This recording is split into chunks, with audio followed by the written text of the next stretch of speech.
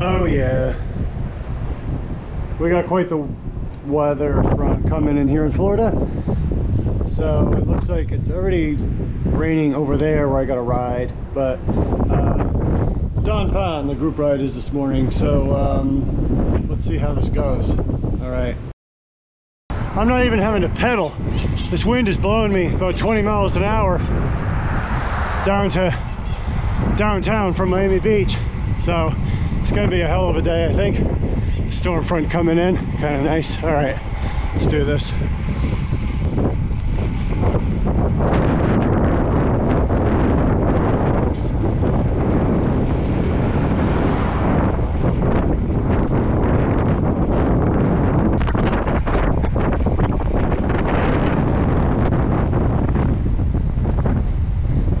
Well, that's it. That's the Don Pond ride this morning. So that ride is usually 60, 80, sometimes over 100 riders, and usually going at 30 plus miles an hour. Looks very different today. Why? Because people are scared of the weather. All right, that ride did not go as I planned. I thought I was going to show up, meet some like-minded riders who just love to shred in pouring rain, and we're gonna have a shred session out here in the pouring rain, but no, it's 9 o'clock. So yeah, it's 9 o'clock on a Saturday morning, and there's not a single roadie in sight, not a single bike. So you know how rare that is? Saturday morning out here in Key Biscayne. Usually there's just like hundreds and hundreds of riders, different groups riding out here, but it is what it is. So turned out to be sunny, god damn it. Anyway, I think what I'm gonna do is I'm actually gonna take these shoes off, and I'm gonna go just walk that way into the jungle off of Bear Cut, and it's low tide right now, so I can do that. All right, let's do it. Yeah, max speed 40 miles an hour, 39. Anyway, obviously, as you know, I'm used to going a lot faster than that. But anyway, it's just one of those mornings. So at this point, I mean, there's probably a whole bunch of people sitting at home regretting not having gone out this morning. Don't be one of those people, you know. Ride your bike. Embrace the cold, embrace the heat. You know, I hate the cold. It's a weakness.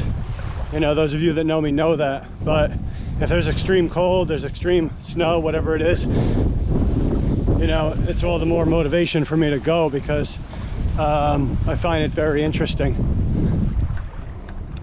This is right next to Miami. Miami's right over there. There's Miami Beach is right there, and then downtown is right there. So how cool is that? I mean, that's just one of the many reasons that I love living here, is the fact that you just can't beat the locations right next to the city. New York City's kind of like that too, actually. Go over to George Washington and go to places that are amazing over there too for riding. Go up the 9W or the 9A. Not many people know about the 9A. All right, let's see, into the water. It's low tide right now. You can see the tide is coming in quickly. So I want to make this walk. I have to walk around that point.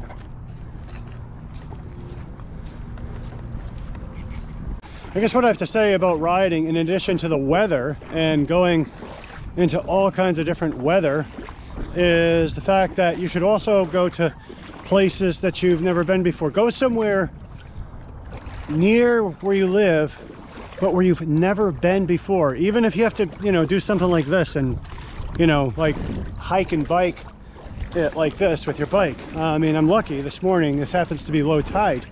Otherwise, this water would be up to my waist.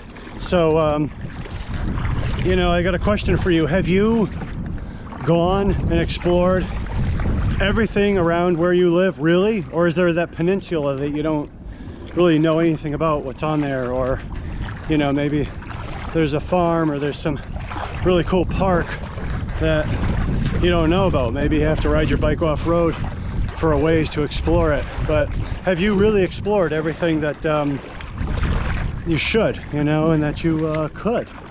Because, you know, it's also mental. I mean, it's a big motivator when you wake up and your mind says, hey, what are we doing today for the ride? Not, oh, I know what we're doing today. We're doing the same route. We're going to see the same people are going to attack, and the same people are going to break away, you know, and then the same people are going to win the group sprint or whatever. That's great, you know.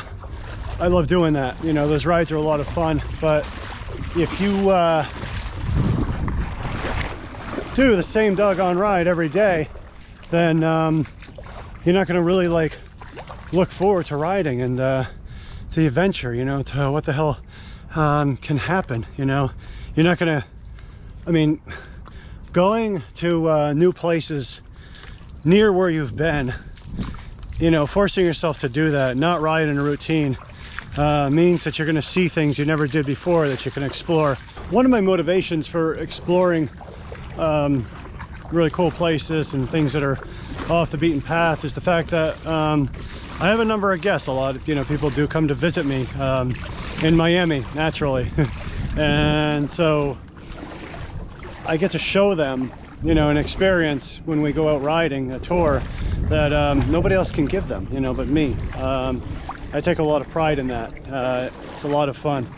So I know people in New York City, lifetime residents of New York City, who have never ridden the 9A. You know, they've never ridden places that we know about. You know, there's a park in Brooklyn, it's not Prospect, I forget, it's kind of a gnarly path through there, I forget what it is, but they've never ridden that. Austin Horse actually took me on that one day, and you know, he's somebody who's done what I'm talking about, explored like hell all these different places. So, ow, damn, I just stubbed my toe on something. Okay, yeah, and I'm dipping the Originate wheels in the salt water. All right, that was the deepest part of what we'll see today. Is that little point there. So, you know, there are people in Miami who have never even been out here. You know, they've never been to Bearcut. You know, they live right there, or they live downtown. And I don't know, you know, I mean, heck, I used to explore this place back in the 80s. And, you know, it was a lot different. And then, obviously, they didn't have the high bridge. It was a drawbridge instead of that huge bridge. Lawless people, obviously. But I used to sketch back then, too. But, you know, I can say that about people who live in Beijing. They've never been really outside of Beijing all their lives. You know, they're great athletes. They're really skilled riders. But, you know, don't be one of those. You know, go somewhere that will surprise you, intrigue you. And again, you know, I guess the most important thing about all of this is we'll set your mind up for your mind to say, hey, Lucas, what are we doing today? The funny thing about that ride, too, that I was on is there are so few people that it didn't really have the energy that those larger rides do. I can't really ride, you know, that slow either. I just can't do it. So those are great riders, you know, that I was riding with, but different pace. You know, I could have, I suppose, got at the front and hammers and whatever, but today just wasn't one of those days. I'm just not feeling it. That's just how it goes. But as I said, I'm feeling this place, you know. There's just something about the nature around here. I love the tropics. I love it, love it. I love hot weather, humidity. You know, we all have our strengths. I know people that just love the cold. They can't get enough of the cold. So again, I mean, I'm the opposite. You know, I can do anything in the heat. You know, I can go ride in Vegas and, you know, 100 plus Fahrenheit, 40 plus, you know, Celsius weather, and for hours. Oh shit, I just stepped on, I don't know what. and be fine with it.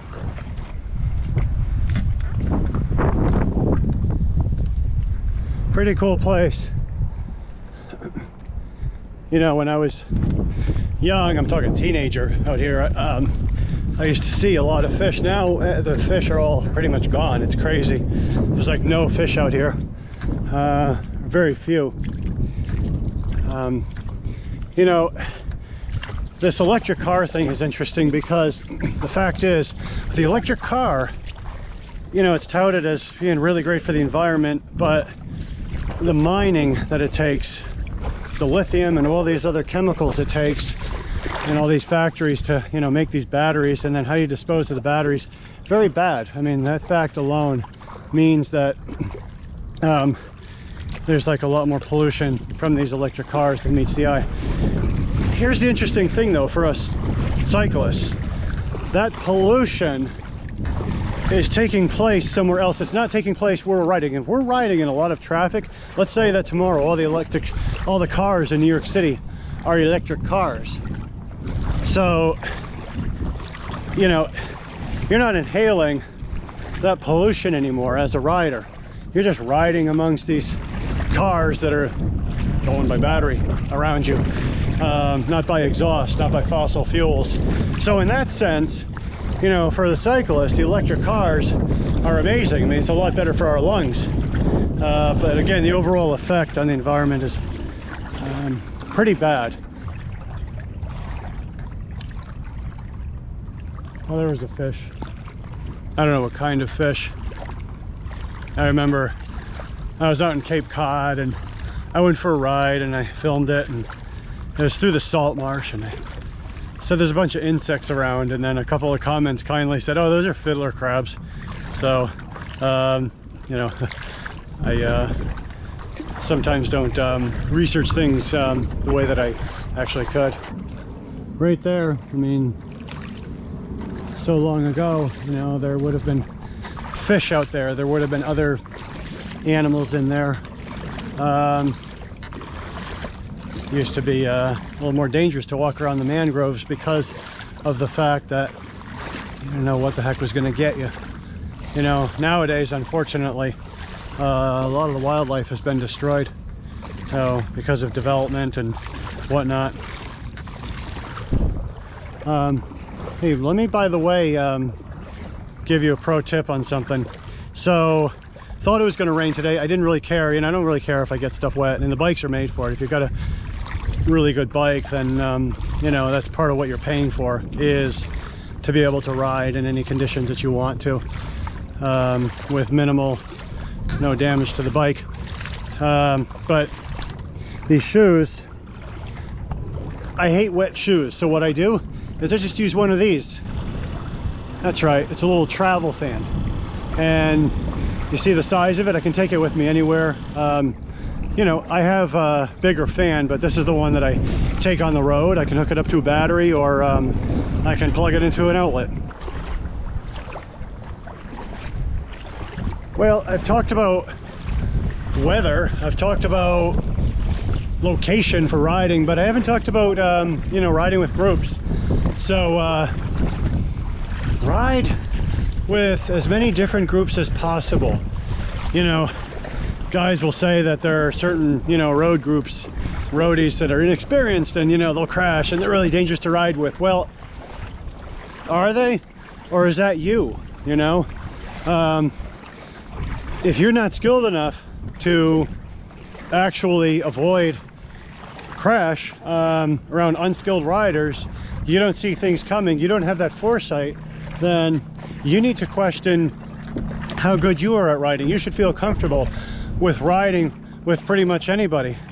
You know, if riders are really dangerous, which I've seen, then you give them some room. You know, if they're fast, well, hopefully you're fast enough that you can give them that room, you know, and still keep up with them on the ride.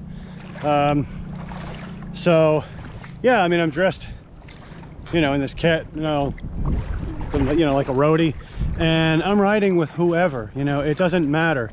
And I can't tell you, you know, the amount of times that I've gotten the compliment. People say, wow, you know, most roadies are really uptight, they're snobs, you know, you're really cool. And those are the kinds of people that I love to ride around with, and the people, you know, they recognize that. So step out of your comfort zone for riding, and disregard the group, you know, regard the values. The values are building something. You're building community, you know, through, you know, cycling. And that's something that I can't believe the job that this city has done at that. So, and worldwide it's happening too. You know, yeah, you have this explosion of riders, and you know, people are coming and going. I mean, I just told you, you know, I've been riding out here since the 80s. And so thing about that is I have seen generations and generations of riders just come and go. It's ridiculous how many people I have seen. Wow. That guy is obviously not somebody who comes and goes. He's he got some pretty good skills on that thing. Anyway, huh. Wow, nice. Anyway, the thing about this is, how good does it feel to actually master something that you're doing, you know? I mean, it's amazing because you impart that knowledge. That's very significant. Yeah, I'm an influencer, okay, but the very significant part about being an influencer is that I'm a curator. I take the best of what I've learned over the years, and I take my mistakes and I show those to you. I don't hide my fuck-ups in my videos, as you guys know. But being a master at something means being able to recognize those things and then use them to improve in the future, you know, and admitting to them. So, but yeah, I mean, obviously, you know, I've had my share of my fuck-ups, and I will. I mean, I take a lot of risks riding. I'll take a lot of risks trading. I take a lot of risks, you know, doing whatever the heck it is I'm doing, really. But master cycling. Have your discipline, and there's no better feeling, honestly, than mastering something in life. So many people are just not good at anything. They do all these different things. They're doing this and they're doing that, and they're getting their, you know, certification here and a license there, and they're exploring this and they're dabbling in that, you know, and so they're a jack of all trades and master at none. Well, I might not be that well rounded, but you know, I damn well am a master at the riding at this point after this many decades of perpetual motion. So anyway, riding with groups, again, that will make you a lot better. That'll make you a much better rider to ride with.